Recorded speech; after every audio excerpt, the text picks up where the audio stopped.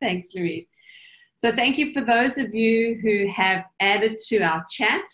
All I wanted from everybody was to start the session with what were some of the insights that you've captured in your mind so far. And I've been really enjoying the session so far. All of them have been great. And it's been lovely to see that there's been some common themes that have been woven into each of them, which I'm lucky enough at 2:50 in the afternoon to be able to pick up on some of those. So let's have a look at the 6 steps for during and post-pandemic when you talk about leadership. So we're not out of it, we're not out of the woods, but we, I think, as some of the previous, like Sarah, some of the previous speakers have said, we're starting to lift our heads now and seeing a different view.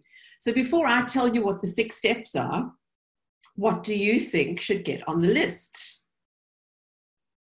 So I'm keen to see what you think would get on the list. So you can type it into chat. So what should be on the list of 6 steps for leaders? Is that what you're asking, Kerri? So what if you were designing a perfect leader for right now and over the next 3 years, what would that leader be about? What are some competencies? What are some of the, what's the profile of that person? Okay, so Sam's saying that we're all centered around the objective of maximizing the potential of our people, despite the various environmental challenges. Great, thank you. Servant focus, says Jade. I am reading the chat. I will always read the chat. Being clear on purpose, yes. I want 2 or 3 more and then we'll get started. Being clear and open on the purpose, and that is, of course, it's your North Star, which Sarah referred to earlier. Yes, I'll speak about that. Courageous behavior and humility. Thanks, Sarah. Yep, courage is important. Flexibility. Neil saying to show the way. Oh, there's so much typing, I can't keep up with you. It's very, very fast typing. Innovation, focusing on empathy. I love it. And feedback. Yes, not just giving it, but asking for feedback and being approachable and collaborative. Empathy comes back and trustworthy. Okay, that's great. So you've done the session, everybody. I don't really need to tell you anymore, but I will continue now with the 6 steps. I'm just looking at how I can move these slides. Right, so something that's come up, Neil spoke about this at length this morning and spoke about it very well, and that's the idea of trust. And before we look at the 6 steps that I thought we would really focus on as a foundational idea and a concept is trust. So I'd like you to grab a piece of paper or a post-it note or anything next to you and write down the one name of somebody that you trust. And it can't be yourself. Please don't write your own name. So just one person, and no one needs to see this. Don't type it into chat. It's the one person in your life that you trust. Put that person's name down. I'm giving you another 3 seconds, 2, 1. Okay, now I'm going to ask you an even more provocative question, and that is, who trusts you? You see, we not all of us, but there is this tendency for us to always look at who is not trustworthy out there, and we point fingers at people who we can't trust based on their behavior. But really what it comes down to is, as a leader, what are you doing to instill trust by the daily rituals that you spoke about in previous sessions that enable you to connect with the people that you support and that rely on you? And there are a few things about trust that we know based on research. I wish I could go into this in more detail. Unfortunately, we've only got 45 minutes.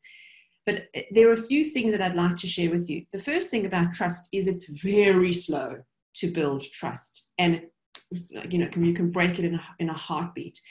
And it's never quite the same with people. You can have a falling out and mend things, but there's always that crack. There's always that. I always liken it to piece of paper that you pull out of the printer. When you want just a scrap piece of paper to write something down, or your kid wants to draw something, you ever so carefully lift the paper out of the printer and it bends, and you think, oh, I just wanted a nice clean piece of paper and I've got this little kink.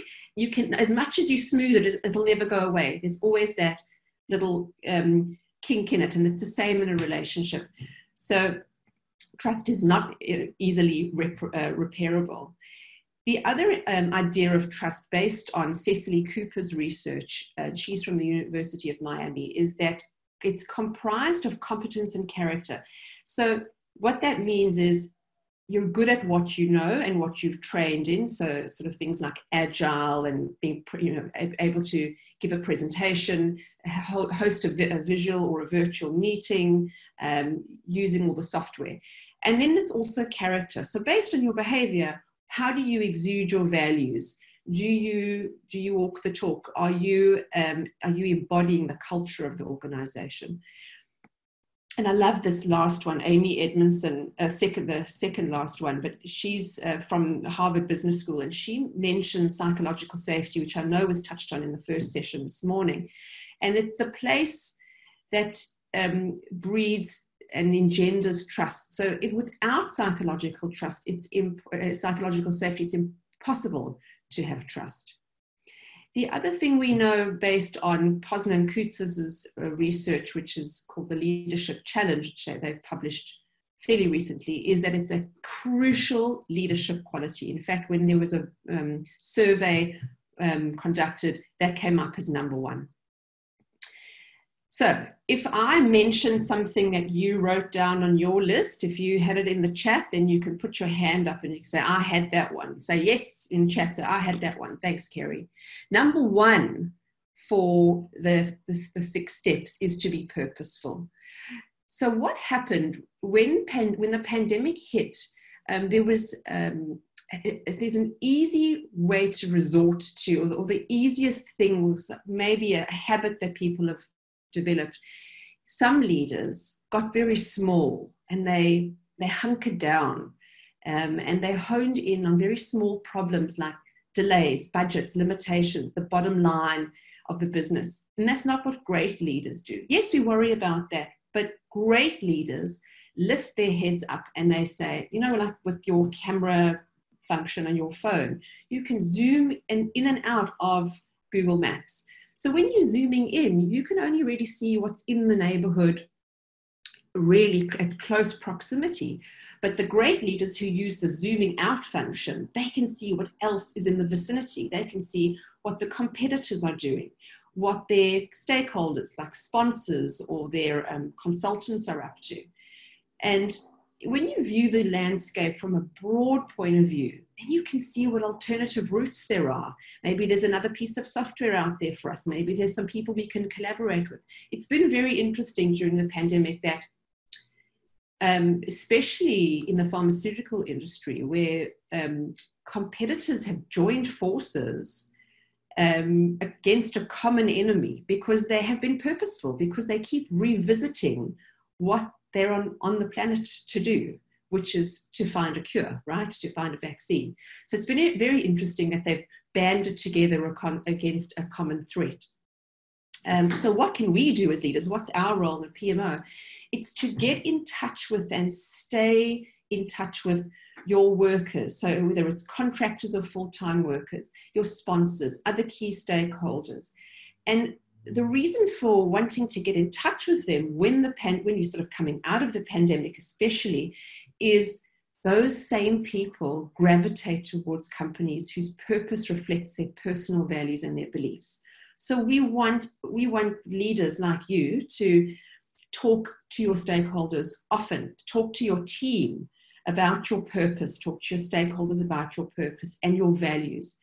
Work it carefully into your communication. So toolbox meetings, your stand-ups, your reflections. What I think is really important is to not be sort of staccato about it, and rather to use it in ways that help you connect to other people. So what I'm going to ask you to do in the chat function now is to write down some of your opportunities to share with your stakeholders what your purpose is. So what are some of the sort of non-contrived ways that you can speak to your stakeholders about purpose or values. And I'm going to watch the chat.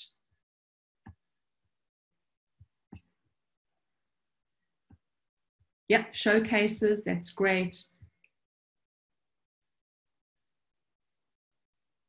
Making a difference, certainly, yes, Amy. So Amani, so when are some other opportunities that you have to return to purpose and revisit them with your team?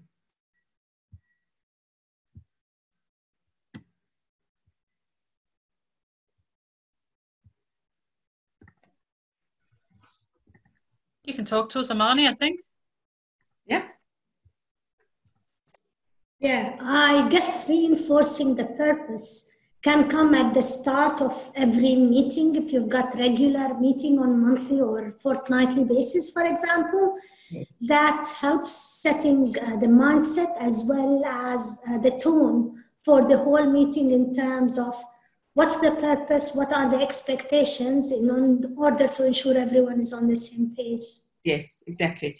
That's a great way, thanks, Amani, to open a meeting, or certainly to open and address a company-wide communication that goes out. Thanks for that. Okay. So I'm just having some difficulty sharing my slides for some reason. Can you see my slides? No, we can't, no.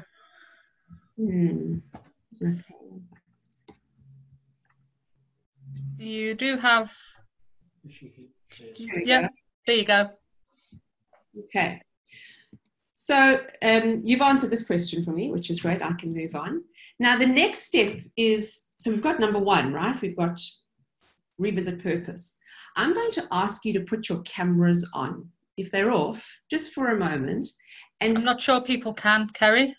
By all means, if you can, guys, please do. But I don't think people can do. I don't think they have that option in webinar. Our panelists do. Panelists do. Okay, so what, in fact, this is a good opportunity for us to test our panelists. Hello, panelists, no pressure. Can you make for me a lowercase e into the camera? Like just for me.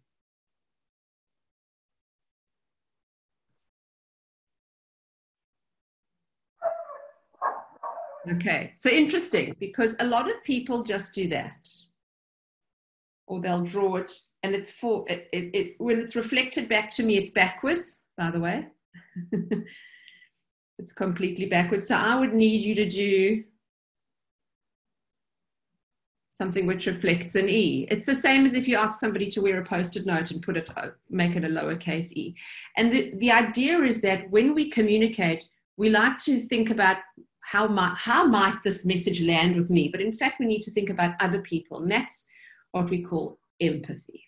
And this word has come up again and again today.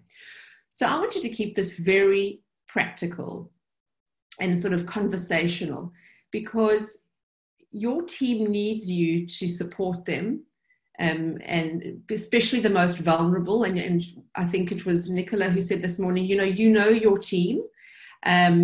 And we all know what the baseline of all our team members is if we have developed a relationship with them over the last few years. And we know when they're having an off day, when they're off their baseline, we call it.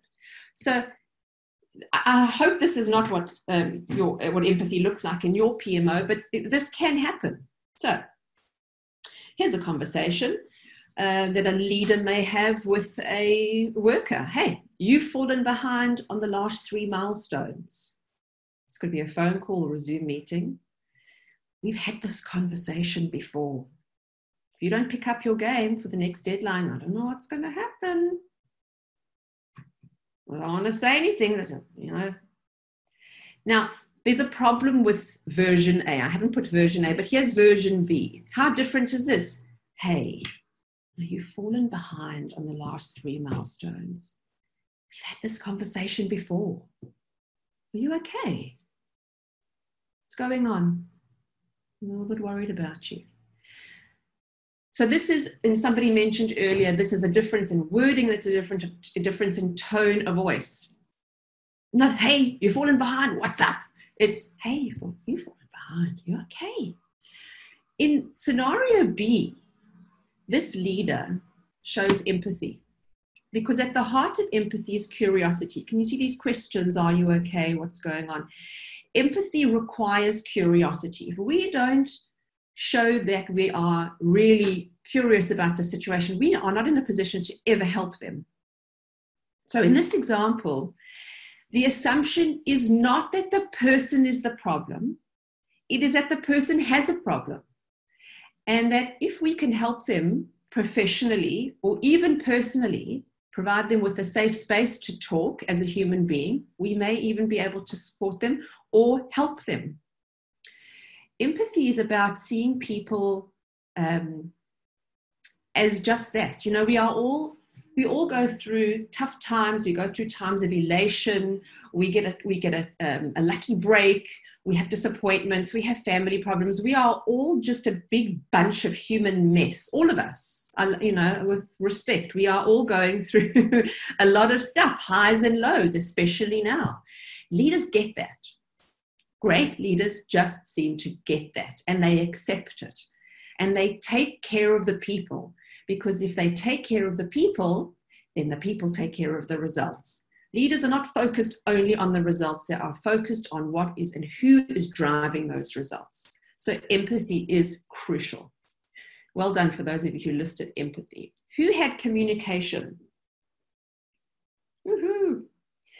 So what we talk about is, and we talk about this in our face-to-face communication workshops, but also in a virtual communication workshop, how important it is to communicate calmly, clearly, and simply. And the last one is really underrated. Simple communication is underrated.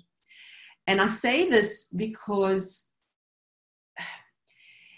people right now are looking for clarity. There's so much, what I said was called VUCA, but it's volatile, uncertain, complex, and ambiguous. People don't know exactly what's coming around the corner. We're sensitive to it. We have our feelers out, but no one can really pinpoint exactly what is going to happen at such and such a time. So people are looking to us in our PMOs for that clarity, and they need us to communicate in a calm way and in a clear way. So what does this mean for a leader at a PMO? So what can I do? Well, not this. Okay, I love Dilbert. This is really a bad example of clear communication. We don't, you know, people don't like to find out via osmosis, I call it. We don't have the water cooler talk anymore. We have trying to find creative ways to connect with people virtually. And so what people are looking to us to offer them is authenticity. So when we speak at a stand-up, when we speak during a Zoom meeting, we just need to come across as real people. Yeah? So people hate that residue. Oh, this person's they're just putting this on, or they're saying something, but I really know something else is going on.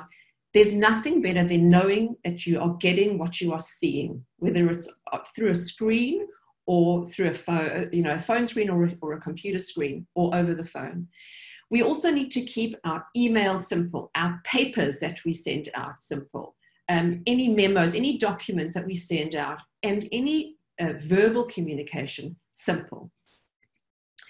And also what people love is to have a good story. And I think we lose out on stories online because we, and I understand and I accept and appreciate 15-minute meetings, but then make separate times for these sort of failure stories, so we learn from that. What's the story behind that failure? And can we learn? People learn really well and effectively through storytelling. So can we bring a story that demonstrates how he was successful? Can we bring a story that demonstrates where we sort of fell off the wagon and what we can do differently?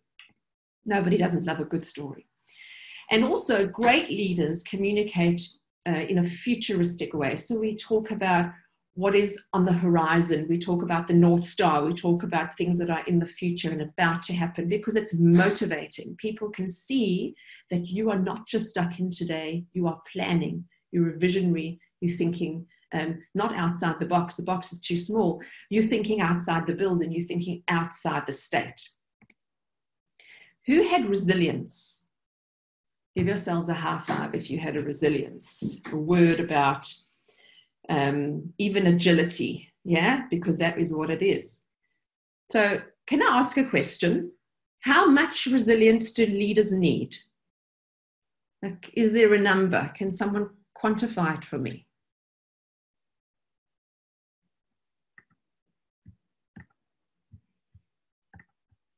I need a number.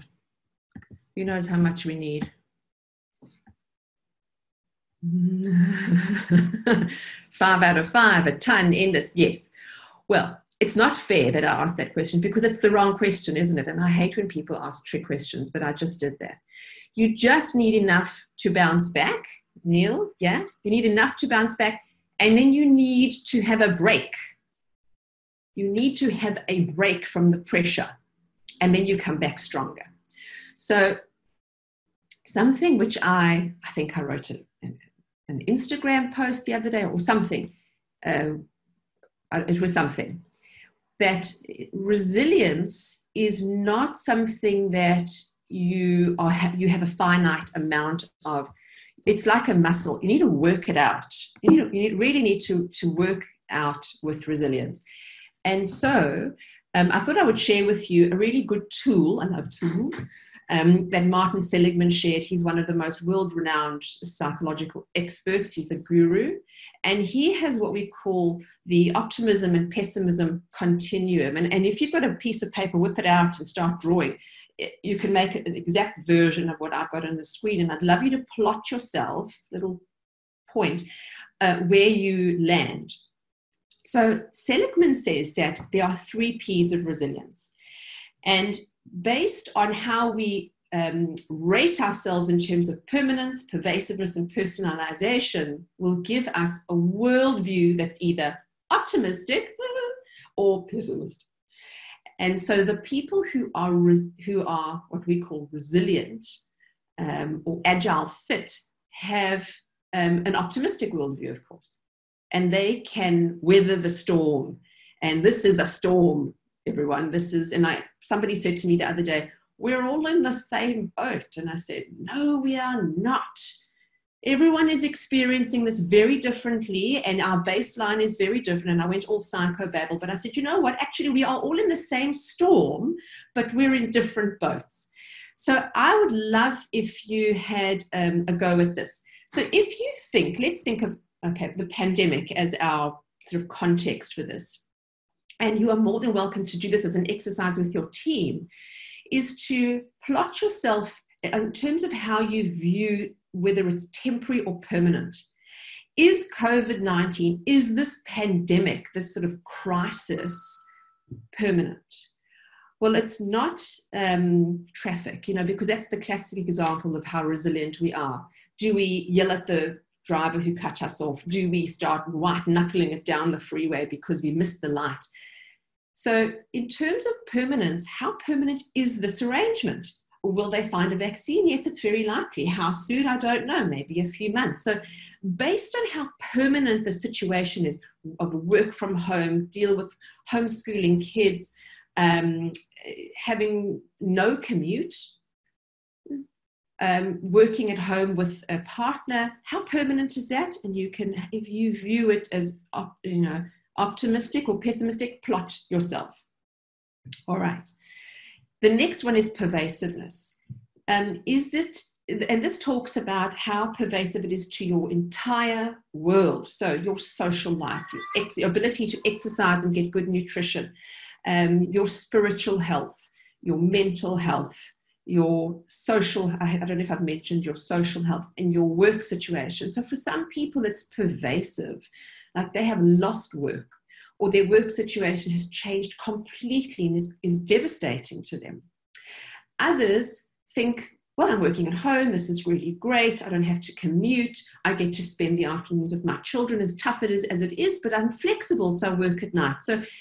And I'm still able to eat good food. I'm ordering online, I'm growing vegetables in my garden. I mean, heaven knows what people get up to, but they're, how pervasive is the pandemic for you?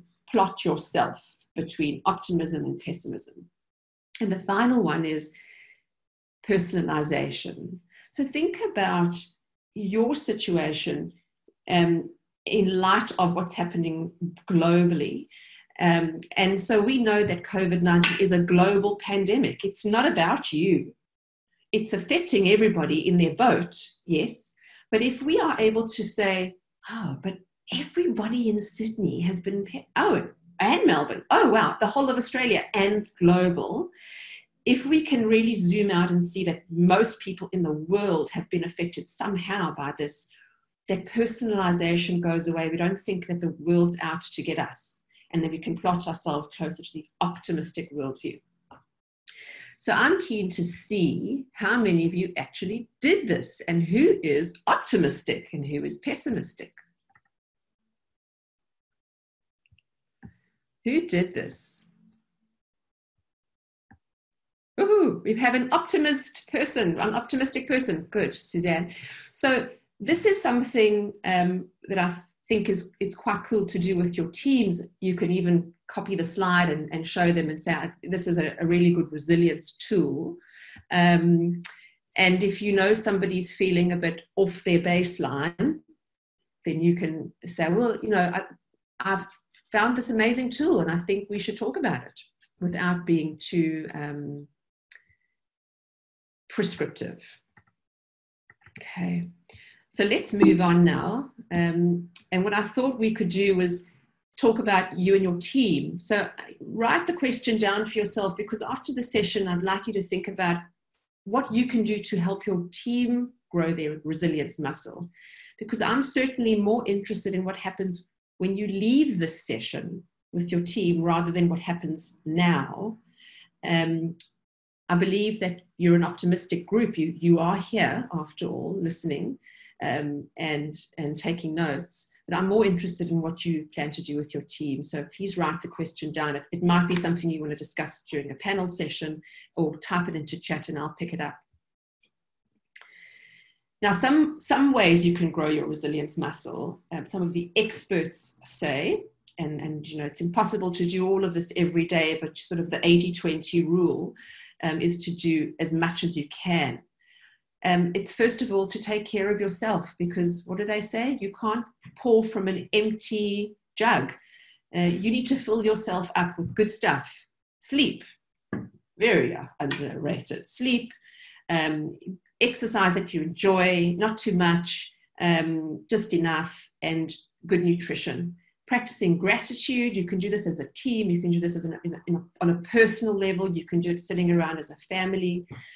And then also taking a whole world view, which is sort of that exercise that I did with you earlier, but also to be able to take a step back with your brain lens, your own built-in camera, and say, ooh, okay, I had a bad day, but it's one day out of the week. We didn't meet the deadline, or, you know, we are falling behind, or I've lost a team member. It's not the end of the world if we zoom out and we take things into perspective.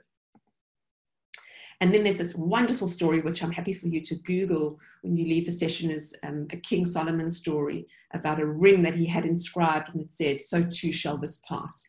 And the message there is for leaders to understand that when things are good, that's going to go. And when things are bad, that will also go away. So enjoy the good times, enjoy the good moments with your family, enjoy the good moments with your children, with your parents, with your friends, with your team, with your own manager, with your own execs, because things could be worse, and they have been worse.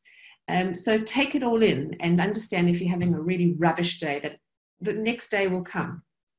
Okay.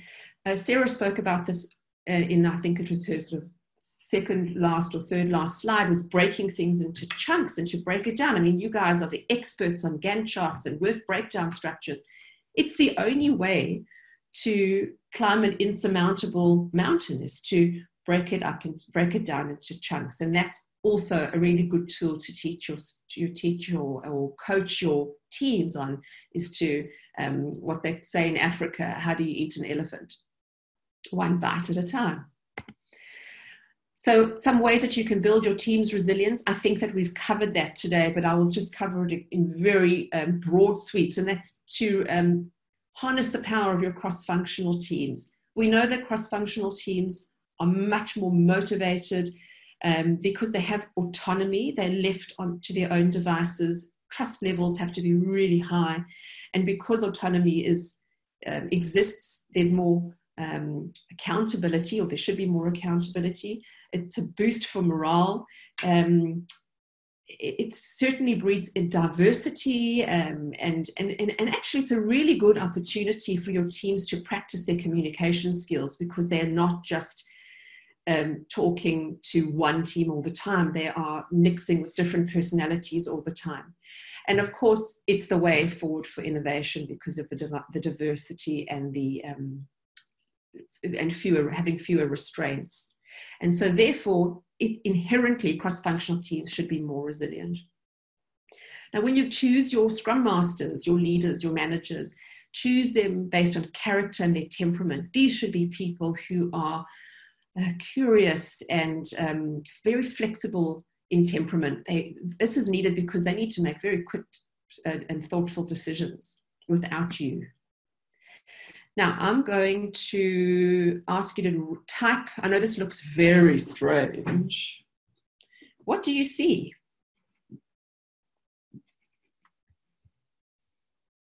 Oh, someone's already on it.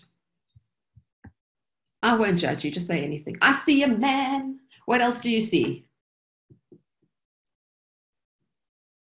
I've had all sorts of things. You can't be wrong. A calf, country, a cat, light and shade. Okay, landscape, globe. Okay, so let's go back to who said it? Gillian. You said a calf. A calf as in a cow calf? You're going to have to show me that turtle then. Yes, ear top left. Okay, so and I'm not going to tell you. I just want you to figure it out, everybody. Gillian says that she sees a calf. And the clue is that the ear is on the top left, sort of that shaded spot on the left. Can anyone else see a cow? I see it now. Sam's seen the cow. Yep. Okay. Louise, you've got it. Now, for those of you who are still trying to see it, just some clues. A quarter way down the screen are two dark shadows separate to each other. Those are its ears. Who can now see it after the clues? Yep. Amani's got it. Okay. Right. Once you see it, you cannot unsee it. Am I right? It's there forever. You're like, how did I see a turtle? Or what was it? An elephant. So a cow. Yep. So now the question is, those of you who've got it, you're like, oh, I've got it. I'm so good. I can see it. I can see all those things. But for the rest of you who are still trying to figure it out, are you getting annoyed? Because that's the next of the steps, is to develop a growth mindset. Okay, it's the penultimate step. And what does a growth mindset mean? Well, some of us are feeling like we will never be able to see the cow. And others are like, I have to see the cow. Kerri, go back to that slide. Oh my God, I hope we get emailed this presentation because I have to figure out the cow. If you really want to figure out the cow and you're still interested in figuring out the cow, that means you have a growth mindset. For those of you who said, I couldn't care about the cow, move on. Never going to see it. Let's talk. So there's a woman by the name of Carol Dweck. Here's Carol. Carol Dweck, about 30 years ago, she and her colleagues became very interested in students' attitudes about failure, interestingly enough. They noticed that some students really bounced back quickly and others were devastated by just a low mark or a very small setback. And after studying thousands of pupils' behavior, Dweck coined the term growth mindset, fixed mindset. And I think it's perfect for you because we talk about agility, and that's what this growth mindset is sort of celebrating. They're not the same, but you can't have one. You cannot have a growth mindset. You cannot, use an agile framework without having a growth mindset, and especially if you are adapting the templates for your particular needs and you don't see them as static. That's a very interesting discussion. So let me talk about this in real terms. So I have I have kids, and the youngest is a really keen swimmer. He's a really good swimmer. And when he went to swimming lessons, he would be a few yards ahead of the next kid, and he'd get out the water and say, "Oh, that was okay." And I said, "Oh, you're amazing. You're a great swimmer." And he's a very good swimmer. And I would wrap him in his towel and we'd go home. And then he started messing around in his classes. And I don't know what was going on. I was praising him. I was saying, "You're amazing. You're such a good swimmer. And you're strong and you're brilliant." And then I read Carol Dweck's book and her research. And in it, she says, we should steer clear of praising people for their inherent brilliance or their inherent quality, their strengths. Because then they stop trying. We should rather praise their efforts.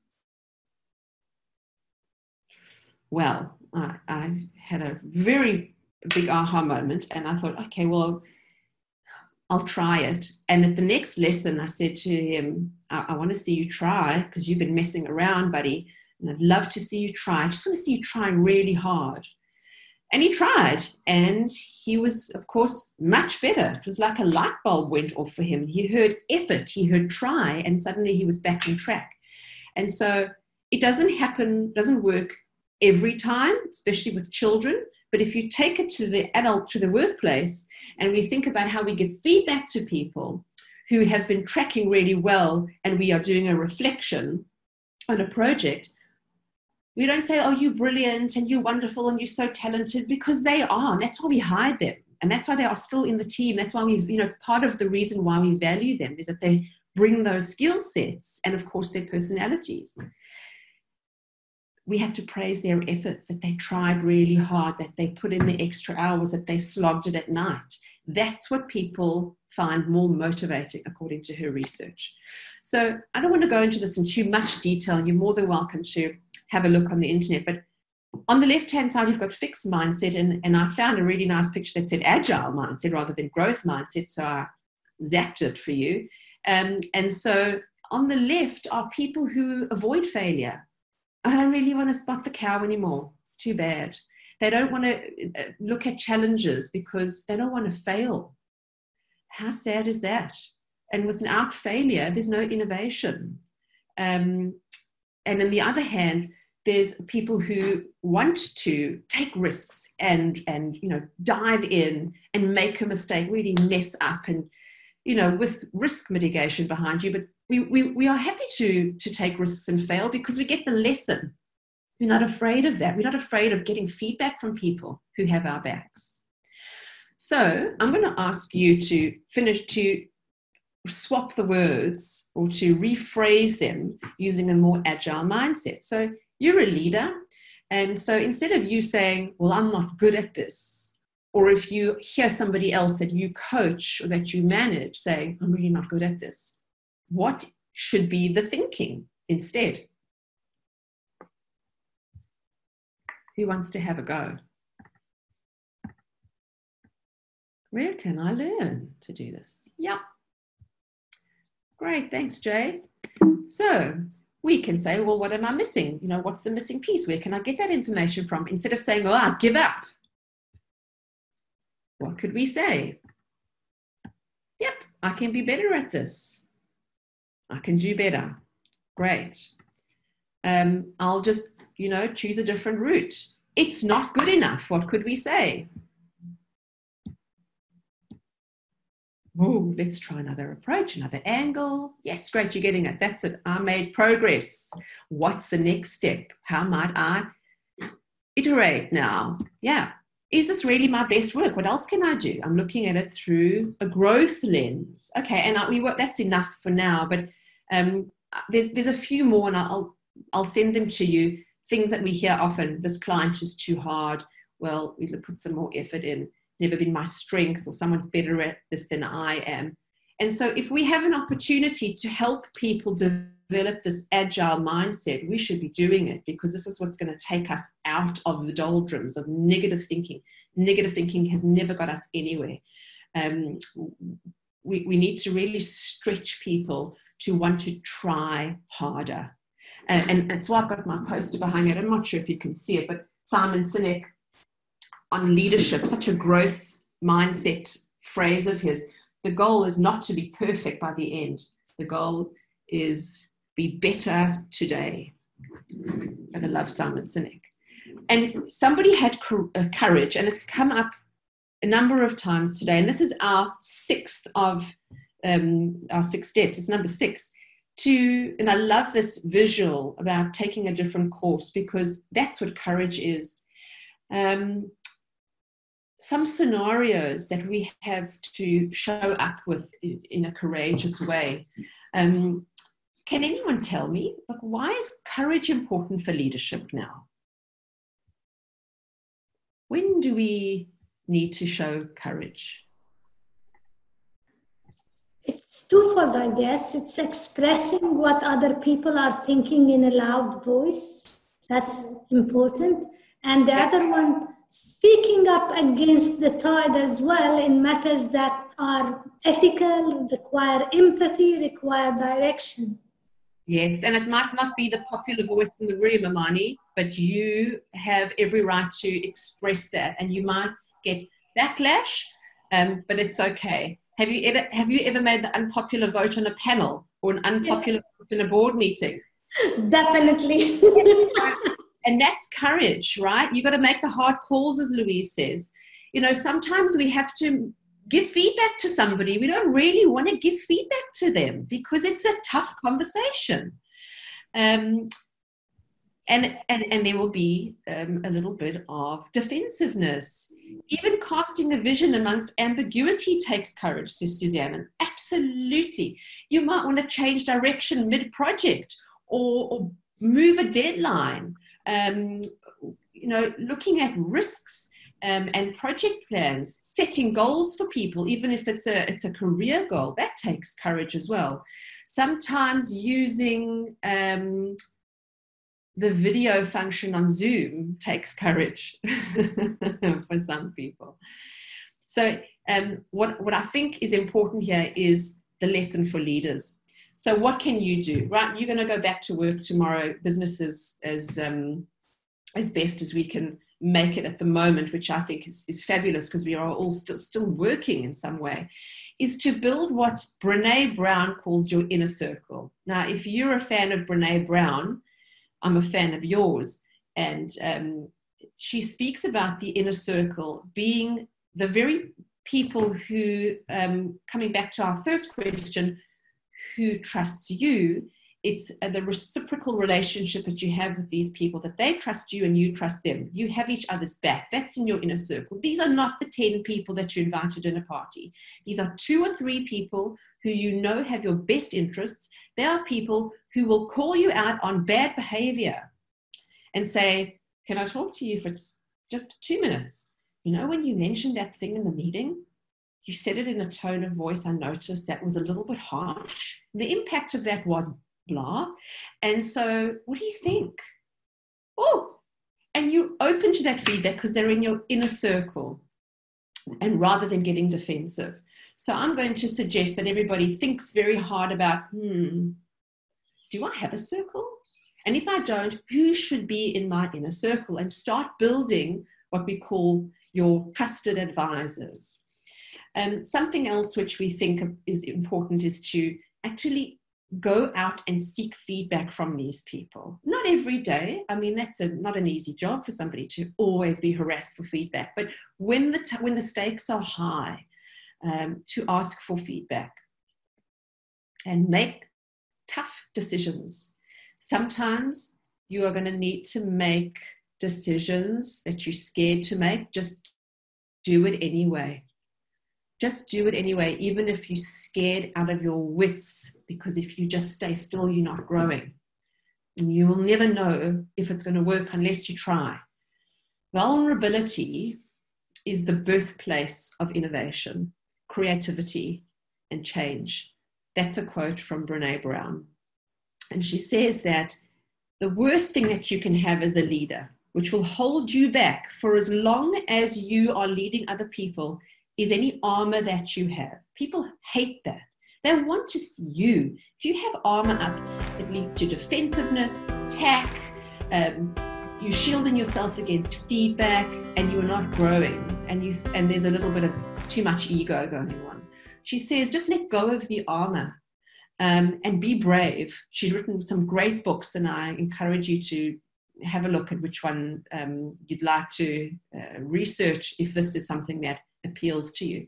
And I think what's really apparent is that during a pandemic, people are looking for heroes, and not heroes with medals, but sort of quiet confidence and quiet strength in making decisions that are tough and sticking by them. You know, you cannot go back on a decision. You can know that it's not the popular route, but make the decision and stick with it. And that can be really hard for a leader. Okay, so if anyone would like to share with us a story, a quick example perhaps of something that you've done in the last month which is courageous, then please type that into chat or take yourself off mute, put your hand up and we'll unmute you. Who's done something courageous?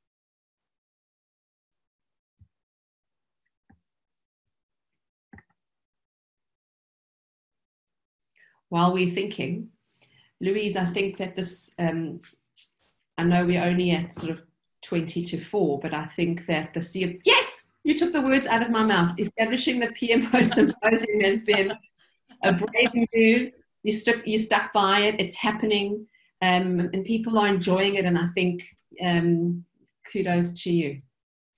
So I'd like to hear from everybody now. If you haven't chatted yet, this is your opportunity. Be courageous and type a word into chat for me.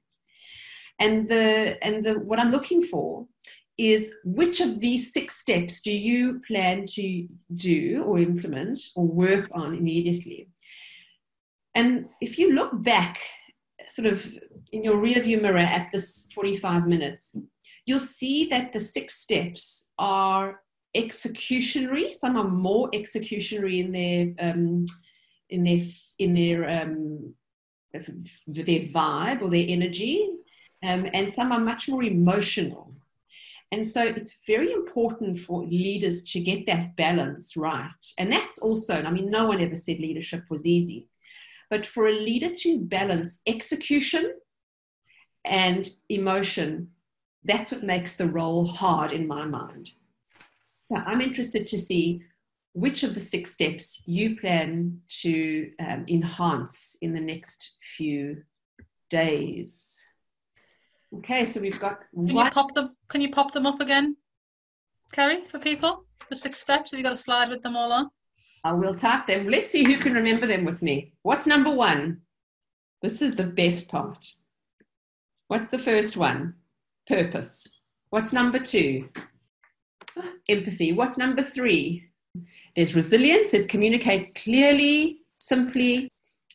There was the growth mindset, empathy, and courage. Have we got them all? It was very good, guys. 1. And of course, I'm going to just add trust, because that underpins everything. Now, can I hear from everybody? What do you think is missing from your repertoire, or just needs a little bit of polishing that you promise you are going to work on? That's hilarious, Tillian. Yeah, tackle resilience. And you saw the cow first, but you hate when you can't. Yeah. So it's about keeping what my mother says, keep on keeping on. It didn't make sense to me when I was a teenager, but it makes sense to me as I'm aging. If you just keep trying, something will happen. Something good will happen. It's impossible for it not to. That's the law of the universe, one of the laws of the universe. Okay, everybody. As we draw to a close, I'm going to take courage and ask you that if anything isn't clear or you'd like to know more about a particular topic, will you please get in touch with me? I'm on LinkedIn. There's a phone number. But the reason is that every single one of these 6 steps is in fact a workshop on its own and can really be delved into at length. And I'm happy to chat to you more about any of these topics if you'd like to. So please get a hold of me. Louise will send these out as well, I imagine. And I just wanted to say thank you very much for the opportunity to address everybody and have a bit of fun. And that's all from me. I wish everybody the best of luck.